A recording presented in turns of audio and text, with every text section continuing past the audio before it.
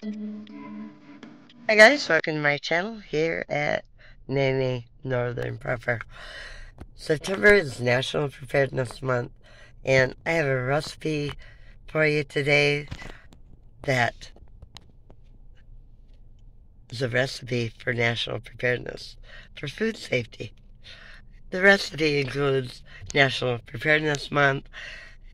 It's there to remind us of food safety in our emergency preparedness plans. We need to have a strategy and resources to give us peace of mind, right? If it comes to some emergency events happening. So, take proactive measures to have safe food and water available, storing emergency supplies, practicing proper hygiene and sanitation, and following appropriate food handling and preparedness techniques. So, what types of food should we include in our emergency kit? Well, when preparing for a disaster, you'll want to build an emergency kit that includes food and water. And don't forget the can opener, okay? While stocking up, purchase foods that have a long storage life, require little or no cooking or refrigeration in case utilities are disrupted. Next, you're going to meet the needs of infants or other family members with special diets. And don't forget your pets. Meet your pets' needs as well. So build up your emergency pantry over time when grocery shopping to make the task easier. Some examples of foods to include are going to be ready-to-eat canned meats, fruits and vegetables, proteins or fruit bars, dry cereal or granola and dried fruit, peanut butter, canned juices, and non-perishable pasteurized milk. Consider how you will cook during an emergency and add alternative heating. Candle warmers, fondue pots, charcoal grills, and camp stoves that you use outside, of course. And how do I store food so that it lasts? Disaster emergencies can disrupt the supply chain and provide access to fresh food along the way to keep it safe. How you store your food can help it give a longer shelf life. Store items in a cool, dry place away from direct sunlight. Place them on high shelves to keep them safe from minor household flooding.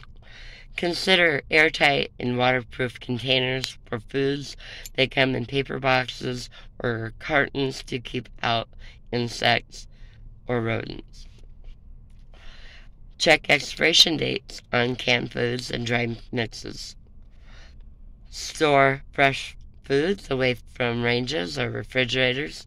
Exhaust. Heat causes foods to spoil more rapidly. What are some dangers during a power outage? Well, managing food supplies without power to ensure proper food storage, refrigerated or frozen foods must be kept below 40 degrees Fahrenheit.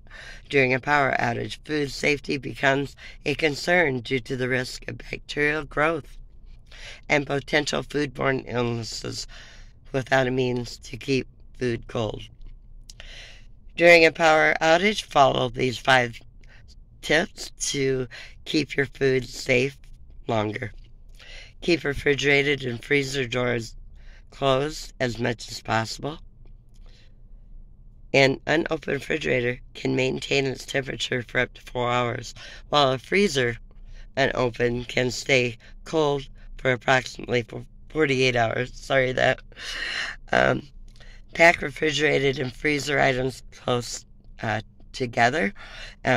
That'll help them maintain their temperature for longer. However, be aware of separating ready-to-eat foods from raw meats, poultry, and seafood. Freezer containers of water in advance to help prolong the coldness of the freezer. You know, if you have a milk jug, fill it up, or, water bottles or pop bottles, 2 liters, freeze the water up, and, you have a nice solid chunk of ice that will help as well. So if the power outage lasts for an extended period of time, the temperature rises above 40 degrees Fahrenheit, it is recommended to discard the food. So what steps should you take after a disaster, right? After a disaster, some foods can spoil quickly. Throw them away.